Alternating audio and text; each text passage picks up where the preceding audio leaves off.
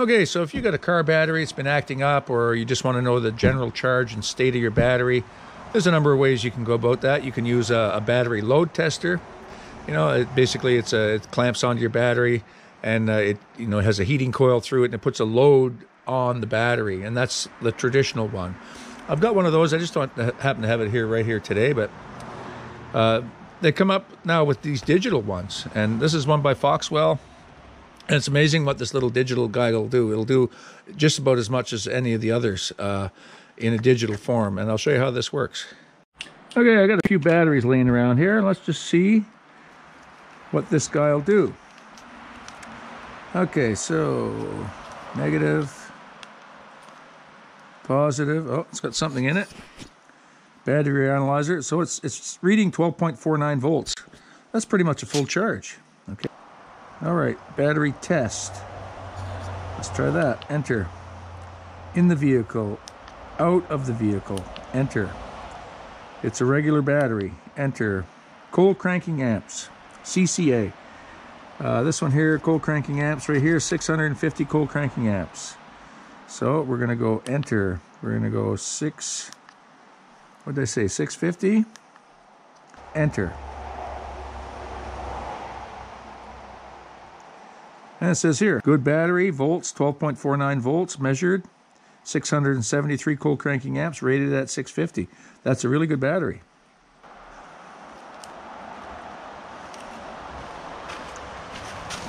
Oh yeah, I got one down here. It's a marine battery. I know it's not very good. So let's just see what it comes up as, if it reads anything at all. Oh, I think I saw it flash there for a second. Is there anything coming? I think I would give this dead as a doornail. Okay. That one doesn't even have a charge in it. Okay, so we can't fiddle with that one. I have another one over here. I gotta get rid of these batteries. Actually, what I'm looking to do here today is I want to take a battery back for a core. I bought a battery and I need to take a core back.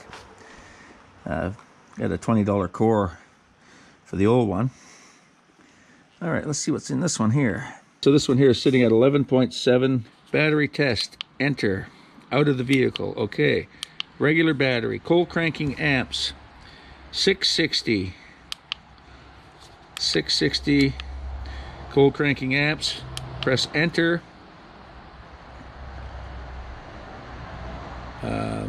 This is after charge. This is before charge. Enter. And it says here charge and then retest. So this has got potential if it was charged up. It says it's reading 11.5 volts. It measured 87 cold cranking amps and is rated at 660. So yeah, it's a dead battery. It needs to be charged, and then you could test it again, and it'll tell you everything right here. Okay, I got another battery here, and it's a Walmart battery, and I don't think this one was holding a charge, so this has been sitting out for a bit. Let's hook this up here. And let's see what this comes up with. Now, there's not a thing in that battery. Look at that. There's not even enough to run the meter. Yeah, that's dead as a doornail. And you know, this has probably still got a bit of warranty on it. I see here it's got a 5-year warranty. 3-year free replacement. Now, I'm going to go find the receipt for this battery because it's probably been 3 years, but, you know, if it's, I don't think it's been 5. So, you know, maybe they'll give you $40 off a new battery. That should have been actually something I did before I bought this other one. But, yeah, that doesn't even have enough in it to kick over the wheels in this one. Okay, I'm going to test the battery in the F-150. This battery's been pretty good, and so this vehicle hasn't started in a couple of days. So let's just see here. I'm going to go on there. And it says, I don't know if you can see that. There's a glare on the screen. It says it's reading 12.33 volts. That's pretty good. Battery test. In the vehicle, enter. It's a regular battery. Cold cranking amps. This one here is 650. So enter and put 650 and enter it. Good recharge. I guess it figures it needs to be recharged. Volts 12.31, measured 660 cold cranking amps, rated at 650. Yeah, I'd say it's a good battery. It figures it might want to be recharged a little bit because I think I've had the door open working on this vehicle and haven't ran the engine to recharge the battery, but overall pretty good. Okay, let's move along now. The last one I'm going to test is the brand new battery I put in the Mazda 5. Okay, now I haven't done a thing with this battery. This came right from the store, just like this. I haven't started the vehicle. So let's take a look. So we're going to put the positive on here. And we're going to take the negative and put it down there. Okay, we got this thing. It says 12.48 volts. That's right up. That's a full charge. Let me just see here. Okay, battery test. Can you see that? In the vehicle. Regular battery. Cold cranking amps. 550. Enter that. Good battery. Volts 12.49.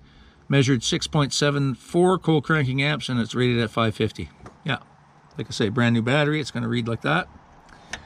Okay, so that's a great little tester. What else will it do? Will it do anything else while we're here? Let's just take a look. Okay, it's going to read that.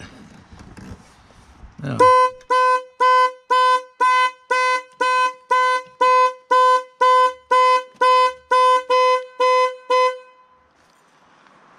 what else does it do? It sets off the alarm, obviously. Must be something to do with fiddling with the battery voltage. You know, maybe that's I don't know. Maybe that means someone's fiddling with the ignition, perhaps. I don't know. Anyway, the alarm works. Hey, no need to test that. We've got that figured out. Okay, positive there. Let's not do that again. Okay, battery analyzer. There we go. It says 12.46. Okay, enter. Now there's battery test. What else will it do? The version. Is that all it'll do? Battery test, enter. In vehicle, enter. So this tester will do 3 different types of batteries. It'll do the regular lead acid battery. It'll do an AGM, which is the glass mat, and that'll do the gel batteries. Yeah, great little tester, eh? All digital. You know, it puts a load on there somehow through the circuitry. It's obviously not heating up a coil like the old style, you know, to put a load on the battery, but it knows somehow. And quite reliable, actually. I've had this for a couple of years, used it quite a bit, and never let me down so far. Anyway, I'll put a link in the description for this Foxwell 12-volt battery analyzer. Okay, what's it do? Features and benefits: multiple vehicles, passenger cars, light-duty trucks. It tests 6 and 12-volt batteries from 100 to 1100 cold cranking amps. It tests multiple battery types: regular, acid, flooded batteries, the AGM flat plate, AGM spiral, and gel. Test the batteries on the car directly. No need to remove the car from the. No need to remove your car from your battery. No need to remove the battery from the car. It detects bad cells. Quick and accurate test result is displayed in just 3 seconds. Does not emit light, heat, or spark or discharge the battery. Keeps operation safe for all levels of users. It has automatic temperature compensation, ripple voltage tests for easy and intuitive check of faults. Extremely easy to use with a large backlit LCD display and menu-driven operation. And it's multi-language: English, French, German, Italian, Polish, Portuguese, Russian, and Spanish. Yeah, so I always like to keep stuff I buy in the original packaging. That way it keeps it all together, nice and neat, and protects it in the toolbox. But there it is, the Foxwell BT100 Pro battery analyzer. I highly recommend it. I'll put a link for it in the description. Anyway, thanks for watching. Comment, like, and subscribe, and we'll see you again soon. Bye for now.